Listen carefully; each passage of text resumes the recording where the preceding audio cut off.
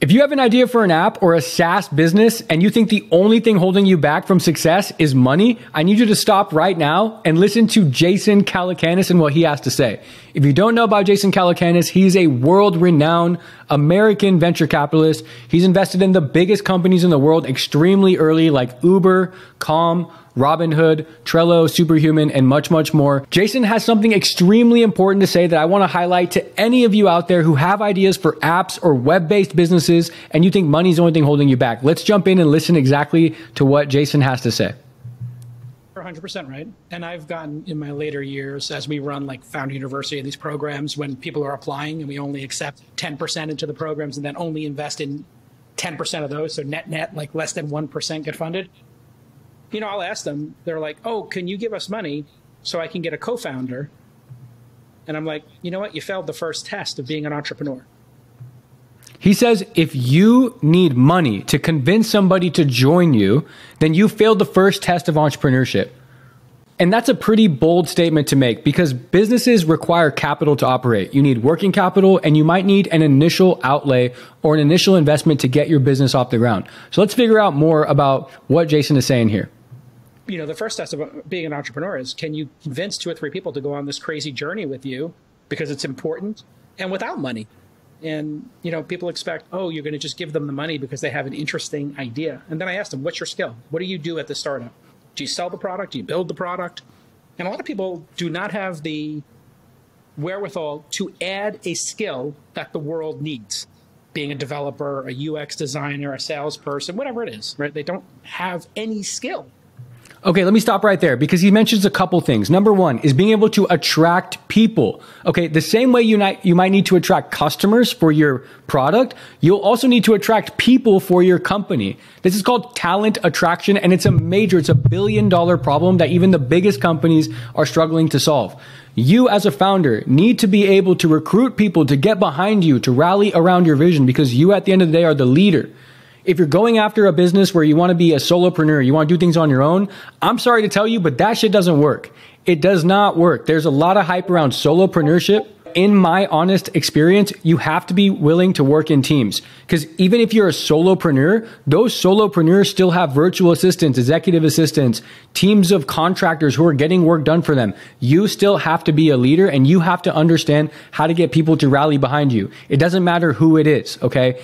You need to be able to put your skin in the game, take that initial risk, and then watch as people come to you because people respect risk takers. And that's why entrepreneurs take the biggest risk. They make the least amount of money. Their employees get paid first. Their teammates get paid first. They get paid last because people rally around the one who takes the risk. And that's what Jason Calacanis is talking about here. Like, you need to attract people and build stuff yourself or take the leap of faith so that you can get people to rally behind you here.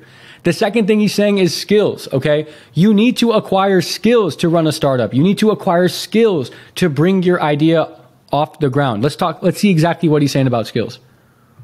And then they also have no ability to convince somebody else with skills to start a company. If you can't have marketable, important skills yourself that you taught yourself on your own, through sheer force of motivation and will and opening up YouTube, which really isn't that hard, people.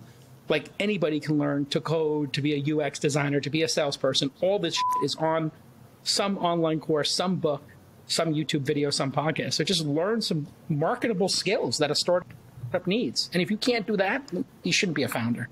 100% you should not be a founder if you're not ready to roll up your sleeves, if you don't have your own self-motivation to get on YouTube for an hour, 2 hours a day and Google stuff, how to build an app, how to design UI, Figma for beginners. And not just that, not just being a consumer of YouTube, but actually cracking open Figma, cracking open Flutterflow, cracking open Webflow, launching a website, connecting a domain name. If these aren't things you're doing, then you don't have what it takes to build your own product, your own business. You don't have what it takes to build something and then ask a customer to trade you money for your value that you're trying to create. You don't have what it takes. So If you are not just watching YouTube all day long and just observing people actually doing stuff, if you're doing that for entertainment, that's totally cool. If that's why you're watching this video, that's totally cool. More power to you. I'm glad I'm entertaining you. But if you are trying to take action and actually do something, just take a second right now. Just stop what you're doing. Pause the video. Are you happy with your job? Have you made the progress that you wanted to bring your app idea to life, your web-based business idea to life? Are you telling your friends and family consistently that I'm launching something, I'm working on it, it's coming along? But reality, what you're doing is you go back to the computer at night and you just watch other people do it on YouTube.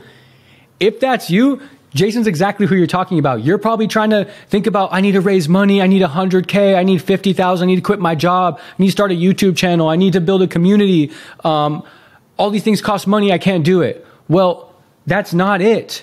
That's absolutely not it. You're not going to do it on your own. And I'm a big believer you need a team. Every time I've been successful, it's been with a team. I've built dozens of apps, dozens of companies, and I've done it on my own. Never works out. I generate a few $100 like I did with Virally. I can't really get Virally off the ground to go farther than $2,000. I built a ton of smaller projects like NBA Top Shot, did an NFT project, did my own sports ticketing stuff. I flipped watches, I flipped phones. I've tried to do all those stuff on my own. I've tried to build companies on my own. It just doesn't work out.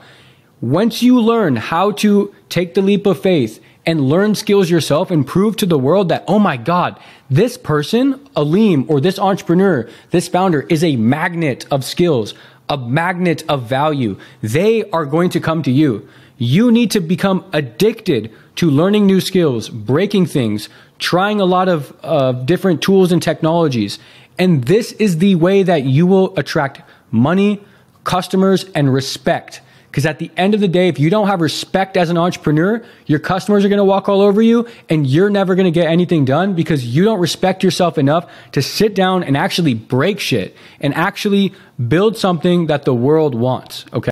So I'm absolutely all in on Jason's mindset here. It's out there. You can learn how to code. You can learn how to build apps. You can learn design. You can launch a website. There's so many tools on the internet. I, as a full-time founder of a VC-backed company, I spend probably an hour a day on YouTube learning new things. I watch Harvard Business Study reviews. I watch sales gurus who know how to sell. I'm looking at Flutterflow. I'm looking at Flutter. I'm looking at app development. I'm looking at entrepreneurship. I'm listening to, professors talking about first principles thinking. I'm constantly learning and stressing myself on topics I know nothing about. That's what you have to do as a startup founder, as an entrepreneur, as somebody who wants to be successful in life. So, if you think money's stopping you, that's absolutely not it. What I see that works best is an entrepreneur who puts their skin in the game, learns how to build something themselves, right? Puts an app out there in the market and now they have traction, okay? And traction is what investors like Chamath and what Jason and angel investors and private equity firms, they're looking for business traction. So now that you put your app out there, it's time to operate the app and become a real operator, right? How many users do you have? What's the conversion rate from downloads to signups to paying customers? How much GMV, gross merchandise volume, are you generating through your platform? You might have to hire people to actually generate that volume. Even if it's a few $100s, that is significantly enough to raise money. If you build an app, you can generate a few $100s worth of, GMV, which is gross merchandise value, or you can just demonstrate that, hey, this app works. There are people out there using it and achieving value. You built the app yourself and saved $50,000, $80,000. You prove to the world that you're an operator because you know how to actually operationalize a business, right? If I put a lemonade stand out on the road, people aren't just going to come to me. I got to go wave a sign. I got to make the lemonade. I got to make sure that my price is profitable, that the lemons and the water and my time is all being accounted for. That's operations, right? That's what investors want to see, not money. Because if you have $80,000, that doesn't change the fact that you don't know how to operate. That doesn't change the fact that you don't know how to build an app. That doesn't change the fact that you know how to penetrate a market and gather a community or recruit talent. Those are the four things that you absolutely need to run a company or to even build a product, right? So I'm all in with Jason here. I think this is absolutely massive, and there's been no better time for him to make this statement because the barrier of entry to be building profitable app businesses is at its all-time low. If you're with me on this journey about bringing app ideas to life, bringing web-based businesses to life, internet entrepreneurship, startups, AI, technology, make sure you like, subscribe, and follow, leave a comment. I'm all about this stuff. I'm all in. My name's Ambitious Alim. I'll see you in another video.